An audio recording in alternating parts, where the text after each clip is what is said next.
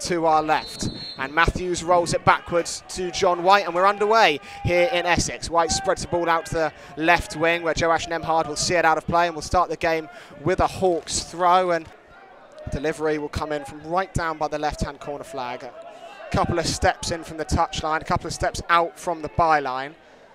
And Braintree Town just standing right on the toes of Ross Warner. About 6 or 7 players crowding round the Hawks keep here. This will be a test if the ball goes into that area. In swinger curl towards the hands of Ross Warner. He's missed it. It's gone between post and the 6-yard box and flashed through that corner of uncertainty out for a Braintree Town corner. 2 centre-backs, but he's brought it down here with a touch to Critchlow. He flicks into Rooney, he flicks into Roberts. The ball's still in the air for the Hawks. Roberts has brought it down, edge of the penalty area. Back to Paul Rooney, striding towards goal, and he's lifted it over the bar. Never really had it under control, did the Irish midfielder, as he broke into the penalty area after a series of flicks from the white shirts at Havant Waterlooville. Straight up in the air goes the Braintree clearance. Headed away once, but only as far as Billy Clifford. He's nodded it down towards Rooney. Does find Jake McCarthy. He's going to try another shot from range and hitting it on his laces from 35 yards, but never really troubling Sims. It bounces wide of the post and hits the advertising hoardings. I mean, every time Jake McCarthy hits a volley like that, Adam, I half expect to start screaming because it's found the top corner, but this time only the stand behind the goal.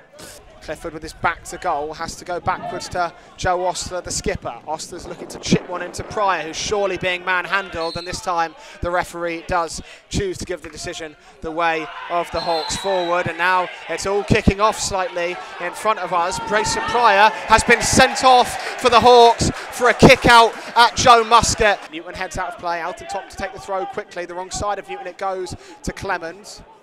Here's Folks, he's skipped past Newton to the byline, back across goal. Great block in there by Joash Nemhard, because that was bound for the feet of Amanchi. Rooney heads on one more, but still not cleared properly from the Hawks, and Alton Top sent it back over the top of Newton, who's having to fight to get away from Clemens, and this time the free kick goes the way of the Hawks. Clemens wrestling on the back of Joe Newton as the left back tried to clear it. A couple of nervy moments in there, though, Havant Waterlooville at it. Acclimated to him as the game went on, and that really does seem like the case. Joash Nemhard starting to have Amanchi's number in the last few exchanges. As Matthews breaks the wrong side of the Hawks, he's lifted the ball over Ross Warner and just about shaved that post. And that came from nothing really, a long ball booted forward while we were discussing Joash Nemhard. Rooney, chip to Roberts, might drop to Roberts, in the area, back to goal, spinning on his right foot, shot, find the back of the net, what a fantastic goal! James Roberts puts the 10 men of Havant Waterlooville up with a supreme strike at Braintree. With his back to goal, he spun inside the area and curled one past the outstretched arms of Jack Sims and into the top right corner from the left-hand side of the box. And Havant Waterlooville have a 1-0 lead here over the Iron. And it's the 10 men that take the lead, and it's the Hawks fans that are celebrating to our left. An in-swinging delivery from the right wing for Newton from this free kick. In it comes from Newton, good looking ball towards Nemhard. He's flicked it on towards the back post, but it's come off his shoulder more than anything and dropped in front of Sims, who can pick it up, and he'll look to get the Iron going quickly on the right wing through Alton Top. Rooney beats Alton Top in the first battle, and the second drops to James Roberts. Alton Top's clattered into him on this left wing. Driven out to the left wing where Farrell's run onto it. Folks now battling with Critchlow. Folks just standing up at the edge of the area, trying to run past Benny Reid, laid off to Muscat, 25 yards from goal. On his right foot, he's going to shoot to test Warner, and Warner leans back and palms it over the bar, out behind for a Braintree corner. Coming short to receive the ball's Folks. He's waved away. In swinger from Payne towards the back post. Free for the header is Clemens, but it's nodded over the bar. Still not cleared properly. Loose in the area. Can they bundle it over the line? Still not cleared. And eventually Joe Newton fires it out of play, where the ball seemed to be sat on the goal line for an eternity, waiting for someone in orange to smash it in. But the Hawks scramble it away, and it's another corner kick from this right wing. Another corner kick. Again, an in swinger from Payne. Again towards that back post. Clemens wins the header. This time it's blocked again in front of goal, and Warner spreads himself and tips it over the bar. Hawks have escaped twice with 3 headers for the same player at the back post. Braintree Town from right to left. 1 substitution. Passley on for Benny Reid for the Hawks. No changes for Braintree. Critchlow on the right wing, driving forward towards the byline. Flick back across goal. Danny Wright heads towards the bar, and it just loops over and drops behind for a Braintree goal kick. A few thought as the net rippled that had gone in. Plenty of good comment coming in. Keep it coming. We love the chat. We love hearing from you. Here's Alfie Matthews, back-heeled to Payne, left-hand side of the area. Crossed in towards the big man up top, Amanci, and then it's headed away by the Hawks, only as far as Clemens, who heads towards Ross Warner, who makes another brilliant save, knocking it past his post and out behind Braintree corner. What a crazy few moments that was. James Roberts on the left-hand side of the area. James Roberts cutting in on his right foot. Shot blocked by White. Bounces back to James Roberts, who's just shrugged his man off the ball. Still going. This time he's got a curl a left-footed one.